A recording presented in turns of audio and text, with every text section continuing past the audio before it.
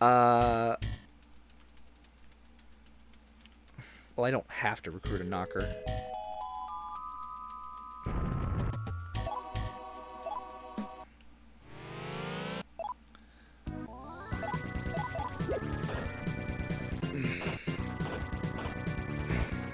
Honestly, I can probably take the boss right now.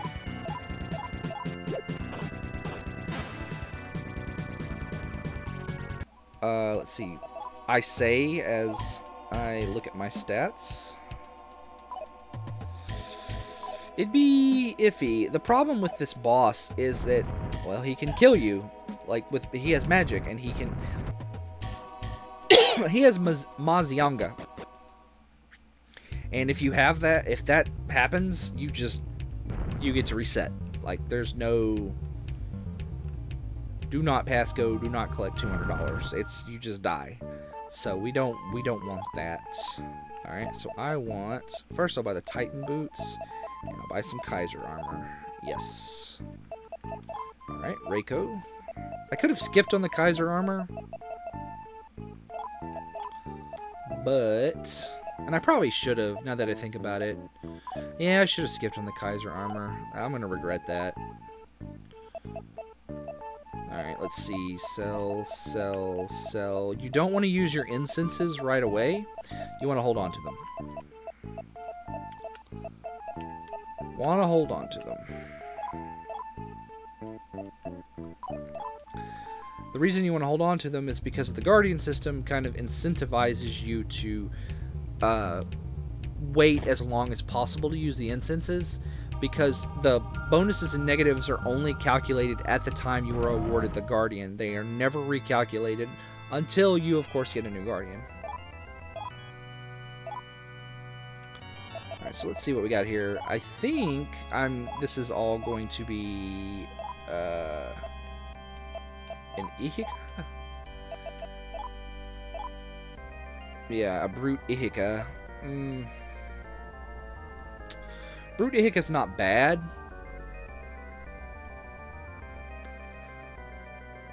The reason he's not bad is because he knows Cleave and Hellfist, and he's got pretty good hit points. Hellfist means he has a regular attack he can do from the back row. Cleave actually hits everything on the screen. It's a tackle. It's pretty good. But...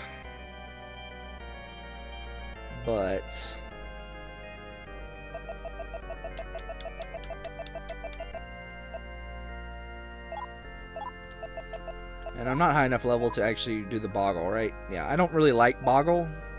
Or Bogle, however you say that. But... We can continue on. So let's go through the dungeon and check all the doors and stuff. That's a fortune teller. I don't want to go through there.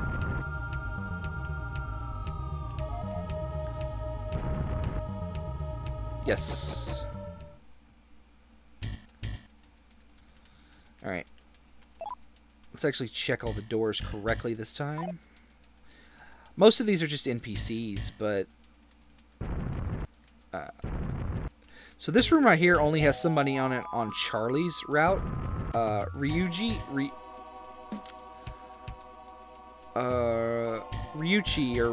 whatever his name was, is in there. He's actually looking... The Demon Emperor kidnapped his girlfriend and he's looking for her.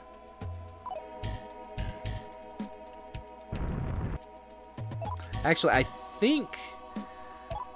yeah, you can't use them during a new moon. But I think Ryuchi... If you go back to the... if I were to go back to the storage room before I came in here, he would have actually said as much as well.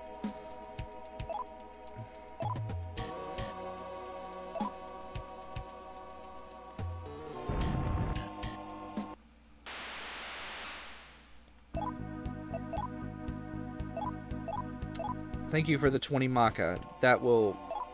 That's it. That's the missing link. That's what I needed to bust this game wide open. So this guy tells you about, like, demon recruitment. He's telling you, like which ones are dark demons, which ones are recruitable, like, you know. just basic stuff. Basically what he's saying is there are major races and minor races. So, for example, Phase and Kobold, Jirai, which Kobold is. So, Goblin and Kobold are members of the same major race, even though they're different minor races. So, these are all Fae, and he's a Jirai, but they're a member of the same major race. And Fusion is the rules are different for members of the same major race. Yes. Yep. Yep.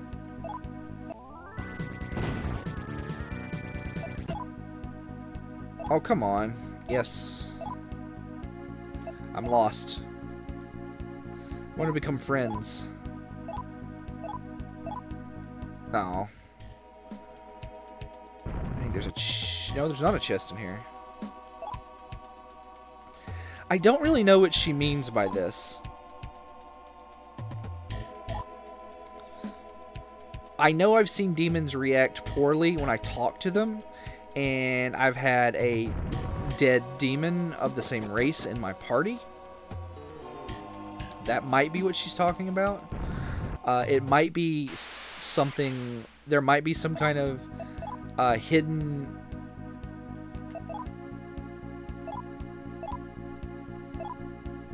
That's right. Oh, well, that's fine. It might have something to do with... Maybe there's a hidden value that if you kill demons that you have already recruited, maybe it makes them harder to recruit in the future.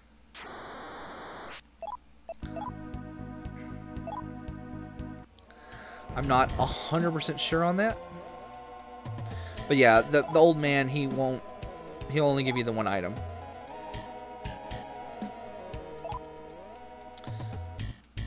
Alright, so... Did I already get this item? No, I didn't. Well, that'll come in handy. But I got these items. This was an incense, and then the other one was the battle yo-yo. So this dungeon's not very large.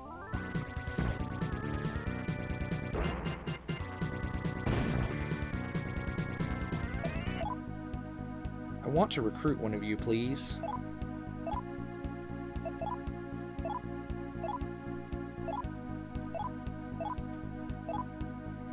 Nice, that was easy. So pretty much the only demon I'm missing from this place is the knocker. And I do want to...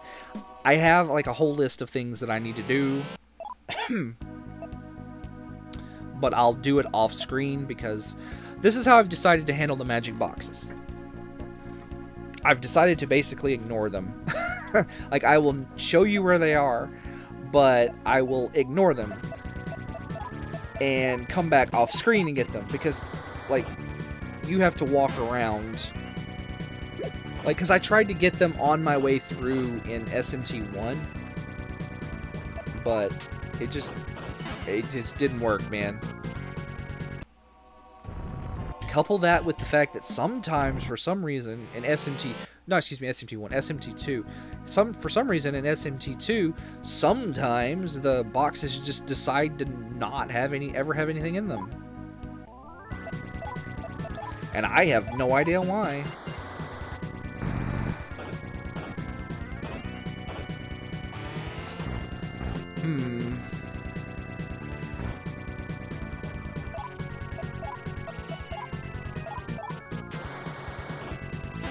Alright, kill you. That's bad. That's really bad, so we're gonna try and escape.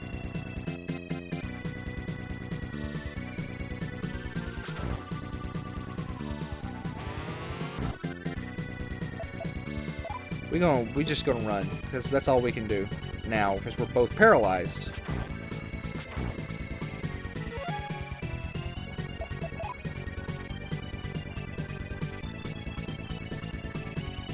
Alright, so we need to use this. I don't think we can use the comp.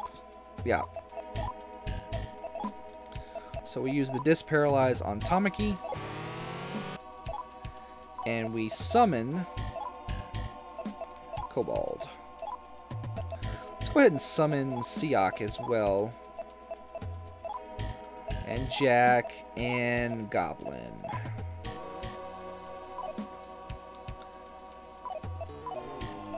Alright. You know Paralytti. Boom. While I'm thinking about it, let's change my config. Because I prefer Auto Battle A and Word instead of icons.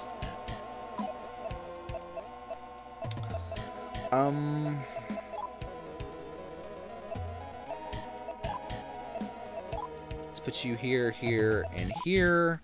Here, here, here. Okay. Now, how many bullets does Reiko have? 29. Okay, so I need to save her bullets for the boss battle. Where am I? Okay.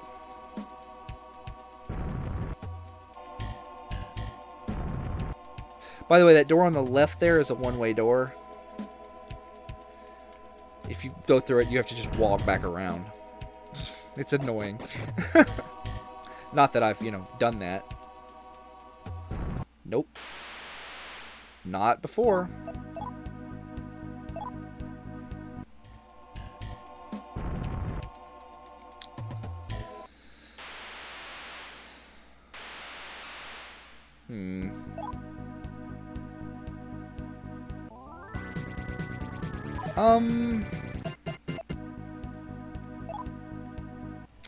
Let's just do that.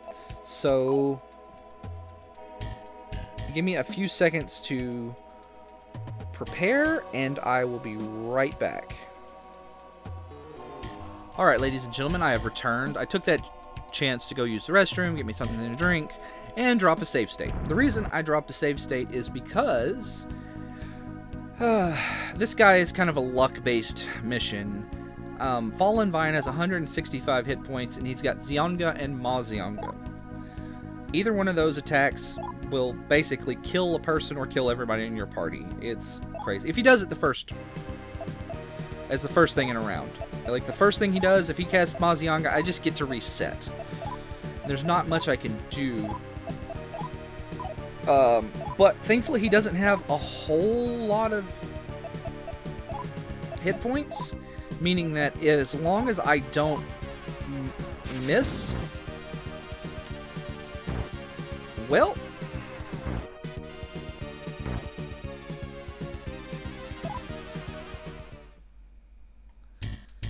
so that's right why I dropped a save state. That's a good demonstration there. There's like not really anything I can do. It's just game over.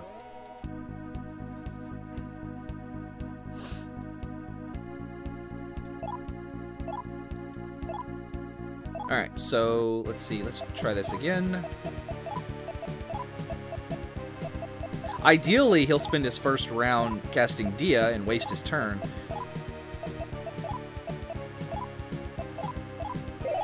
Yeah! So, most of the damage I got is going to come from the gun, with the secondary being Agilao. But the reason I'm stacking Rakukaja, because it actually does reduce the damage that you take from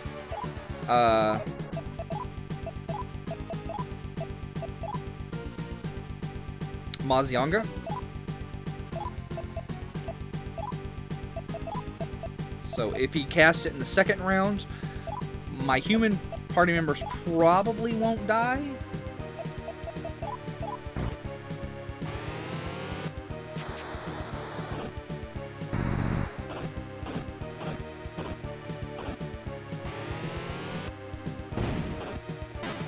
Alright, cool.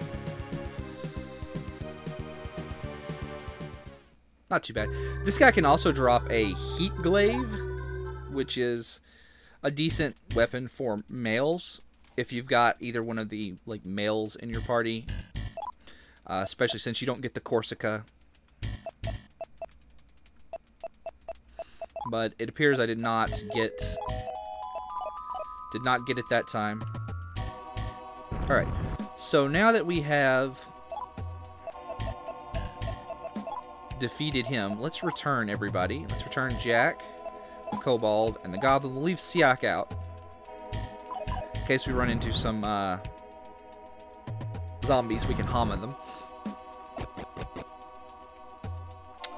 And we want to get out of here. We have the Ring of Humility. We are done in this domain. There are a few things that I want to do. And I'm going to do them off screen.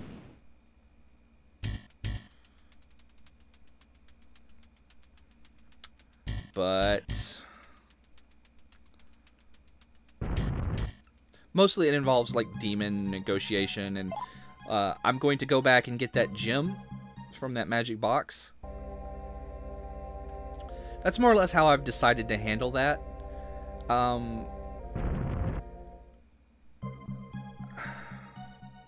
Like, I've decided to go and do that off screen. Like, any of the magic box, if it's not a full moon, then I'll just come back later and get it off screen.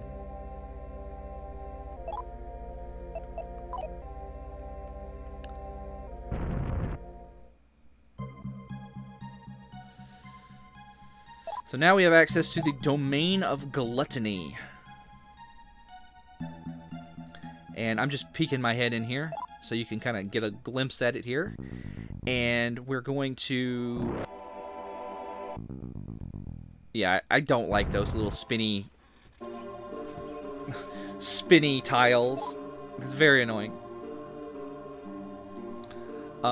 Because I'm probably going to peek my head in here and recruit a couple of things.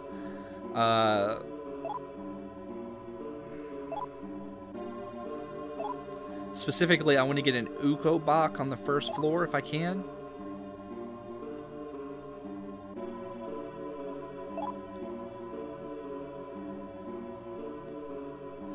Kobold and Knocker are also available for recruitment on like the first 2 floors, I think. And then when you start getting on the floors after that, it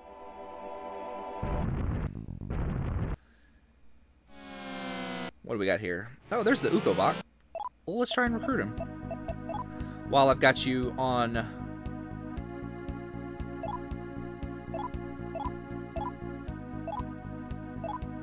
Yes, I do. Yes, I will. Sure. Nice. Got me an Ukobak. We want to go south. Okay. We want to gun.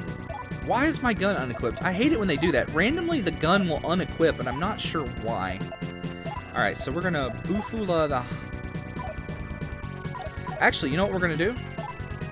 We're going to defend, and we're going to...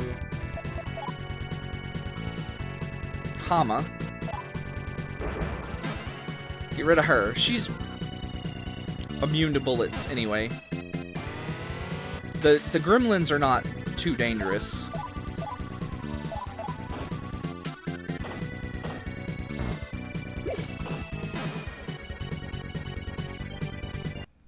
Okay, so let's get out of here. Now we got the Domain of Gluttony out of the way, and I want to see if a certain thing, if going into the Domain of Gluttony is one of the triggers. I've been trying to, so the gymnasium where we fought Fawn actually turns into a demon manor, and I'm not sure of what the exact triggers are. I was reading that the trigger is getting to level 10, because at level 10, so if you go back in there after defeating Fawn, you'll spawn singular demons. They're all dark demons. You can't recruit any of them, I don't think. But you'll spawn like single demons in there, and they'll continue to spawn until you hit level 10. After you hit level 10, they stop spawning. So I was reading that that's the trigger for changing the club room guys.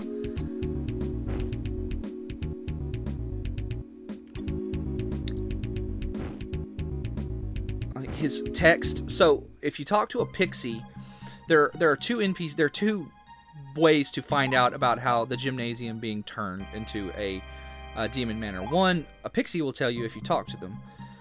Two, there is a soccer club member, or football as it's labeled, and he'll be like, oh yeah, no, did you hear some weird old man has moved into the gymnasium and turned it into this. And I'm not sure of the exact... Yeah, see, this is his actual thing here. So I'm unsure of like what the actual trigger is. So we're gonna take this moment to save and quit for the day.